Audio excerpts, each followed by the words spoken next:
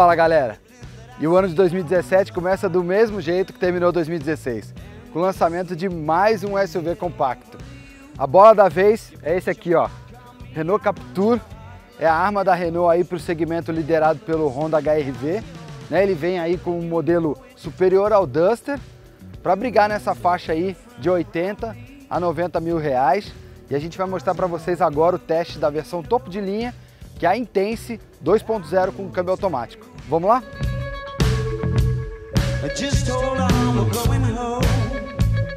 Aqui por dentro o Captur gera um mix de sensações. Então, por exemplo, você tem um visual bem bonito, né? O painel bonito, combina aí com a parte exterior. Aqui também o cluster é bem interessante. Ele tem aí o velocímetro digital, bem no centro. E ele também tem uma espécie de econômetro, que ele acende uma luz aqui embaixo, verde se você estiver dirigindo de forma suave, econômica, ou amarelo se você estiver acelerando, gastando mais combustível. Mas em compensação ele tem algumas heranças aí do Duster, né? Ele muito material plástico rígido aqui por dentro, inclusive falta forração de tecido, né? No caso couro nessa versão, na porta traseira. Então assim, é um carro bonito de ver, mas podia ter uma sensação de qualidade mais legal. E ao mesmo tempo, ele traz o Duster aqui o problema da direção, que na hora de você ajustar, ele despenca, ó. Não é uma coisa que você espera encontrar no carro de 90 mil, né? E fora isso também ele não ajusta em profundidade, é só altura. Então ele é o único modelo da categoria, exceto pelo próprio Duster, a não ajustar o volante em profundidade. Mas aqui em relação ao Duster tem coisas melhores, por exemplo, o posicionamento da central multimídia e do ar-condicionado automático é mais elevado, então ele fica aqui, tem uma ergonomia melhor. O botão também de mexer nos retrovisores também é na porta, né, mais acessível aí para o motorista. E no geral ele tem também um conforto maior aqui dentro, né? Os bancos são melhores, o ruído interno é menor, então você se sente aí vamos dizer, um Duster melhorado, um Duster gourmet. Aqui na parte traseira, o entre-eixo do carro é longo, mas para ganhar mais porta-malas, o que a Renault fez? Ela adiantou um pouquinho a posição do banco e além disso esses bancos são bastante espessos, então ele roubou um pouquinho aí de espaço, né, em relação ao Duster, mas ainda assim é um carro confortável, né? Eu ajustei o banco da frente para o meu tamanho, eu tenho um pouco menos de 1,80, ainda fico aqui numa posição legal. Também a gente andou aqui atrás com 3 pessoas, também ele tem uma boa largura. A utilização familiar nesse carro não vai ser problema.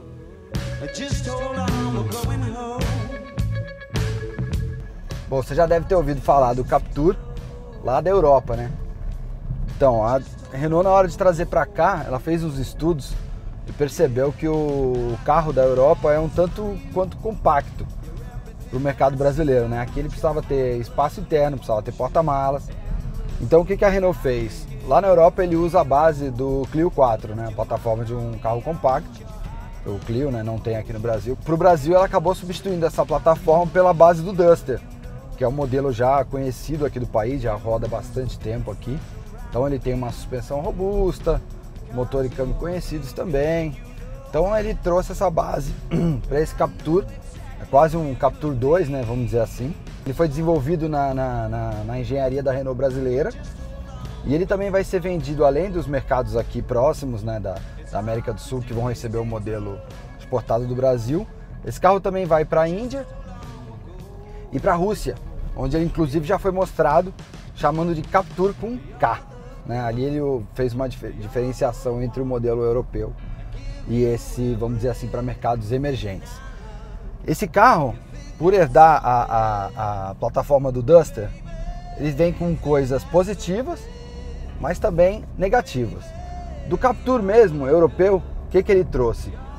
Foi a parte do design, né? Que esse carro ele traz aí para o Brasil, finalmente, a nova filosofia de design da Renault, que é com essa frente, com a grade bem destacada, aí fazendo a parte do losango, cortando com o capô, né?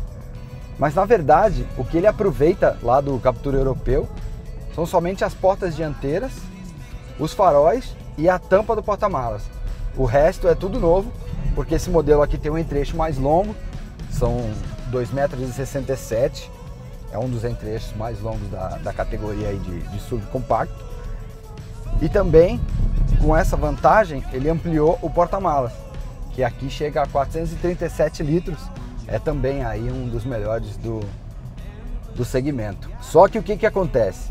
Para ganhar essas coisas boas do Duster, ele também trouxe as heranças negativas, que no caso dessa versão 2.0 aqui, fica bem evidente. Por quê? Esse câmbio é um câmbio de 4 marchas automático, e o motor 2.0 F4R, na versão Flex, né? Esse conjunto é basicamente o que usava a Scenic no começo dos anos 2000. Houve uma diferença aqui, a parte eletrônica, esse motor é bicombustível, mas na essência é a mesma coisa. E para encarar concorrentes como o HR-V, Renegade, o próprio Kicks, né, que é o primo aí da Nissan, né, Nissan Renault, ele já chega um pouco defasado. Nos nossos testes aí a gente viu a aceleração de 0 a 100, por exemplo, aconteceu em 12 segundos. E aí no segmento ele só ganharia do Renegade, que tem a fama de não ser um carro lá muito esperto. E outra coisa que você percebe nas retomadas, o câmbio ele se perde, às vezes ele fica sem saber qual marcha que ele vai colocar. E também ele dá alguns trancos quando você mais precisa, que é quando você está nesse anda e para do trânsito, na passagem de primeira para segunda marcha, ele acaba dando tum em algumas ocasiões. Então, numa utilização com as marchas superiores, você não sente tanto. O motor em si, ele é um pouco antigo, ele ainda tem o bloco de ferro, né, um motor pesado, mas ele rende aí 148 cavalos com etanol, chegando a um torque também de 20,9 kgfm. Então não são números ruins, né? Só que ele acaba subaproveitado por esse câmbio de 4 marchas, enquanto os concorrentes aí tem pelo menos 6, quando é o câmbio automático convencional, ou o câmbio CVT, né, de relações variáveis aí, que joga a rotação para baixo, o consumo melhor. Pra você ter uma ideia, na estrada, você viajando aqui a 120 no Captur, ele vai a 3.000 giros, que é uma rotação um pouco elevada para um carro moderno, né? Os concorrentes ficam aí na faixa de 2.000 giros na mesma velocidade e acaba prejudicando também o consumo, né? Aí na estrada a gente fez média de consumo com etanol de 10 km por litro, que é uma média baixa, né? Ele ficou parecido aí com o Creta 2.0, que no último teste que a gente fez de SUVs ele foi o mais gastão. Então esse aqui ficou bem parecido, 10 na estrada e 6,5 na cidade com etanol. Então não são números aí também que a Renault possa falar como destaque, né? E outra coisa que a gente sentiu aqui para dirigir, que entrega um pouco da idade do projeto, é a direção. Essa direção aqui ela ainda é eletrohidráulica, então ela tem um motor elétrico, né, para tirar do motor mesmo o peso de levar a direção, né, de gastar menos combustível, mas ainda tem uma bomba hidráulica. Então ele é um volante pesado para os padrões atuais, né, que na concorrência aí com direção elétrica. E também ele dá alguns trancos quando ele pega imperfeição no solo, mesmo no asfalto, não estou falando nem de pegar uma estradinha de terra, ele passa uns trancos para a mão do motorista. E até um pouco mais do que o Duster, porque esse carro aqui, diferente do Duster, ele usa a roda aro 17 com pneu 215, então ele usa pneus mais largos e isso transmite um pouco mais de impacto para a direção, né? Um carro aí que tem uma pegada de conforto, isso compromete um pouco. Agora na parte boa, que veio do Duster, ele tem uma altura do solo excelente, são 212 milímetros de vão livre, então com isso não tem problema de lombada, entrada de garagem, saída. Os ângulos de entrada e saída dele também são ótimos, são dos melhores aí desse segmento dos SUVs compactos. Para dirigir aqui a posição, a Renault fala numa posição aí também do ponto H de 708 milímetros. O ponto H é esse ponto aqui onde vai o quadril do motorista. Então o carro já é alto do solo, ainda tem uma posição elevada, mas aqui na cabine você não se sente alto em relação ao painel, por exemplo. Em relação ao Duster, ainda comparando, esse carro também teve novo acerto, né, de suspensão.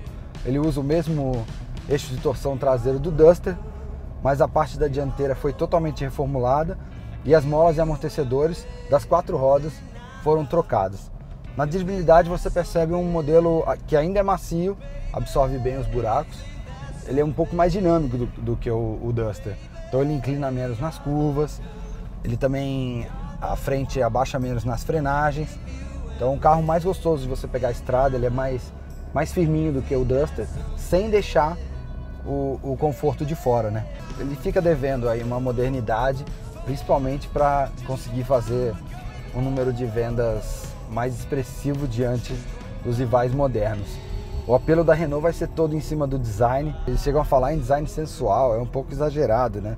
Ele vai ter essa pintura biton, que a Renault chama de biton, que é essa parte, a pintura meio saia blusa, né?